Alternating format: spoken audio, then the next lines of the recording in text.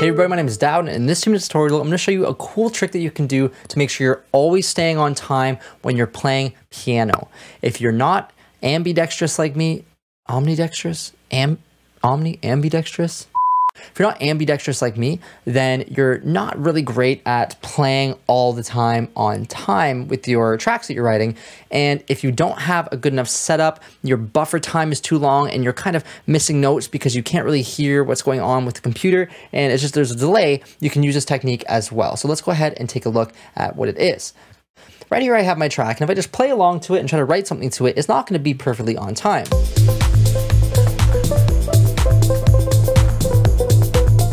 We can definitely see that when we look at the MIDI here. And then you can go into it and quantize it yourself. But sometimes it's better to jam along with it and get ideas going with the actual timing. So what you can do is open up an arpeggiator inside of your MIDI effects and drag and drop it onto the channel. Put the arpeggiator to have a rate of at around 1/16 or 1/8, depending on how fast you are going to be playing. And what happens is when you're hitting the notes of the arpeggiator on, even if the notes are not exactly on time, it's going to quantize that to the 16th because it's going to be following the pattern or the sequence of the arpeggiator. So let's take a look at the actual keyboard while I'm playing along this time.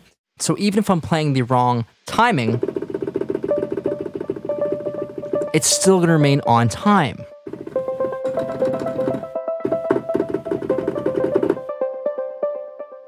And this way we can ensure that we're going to be playing on time with our track and recording on time with our track.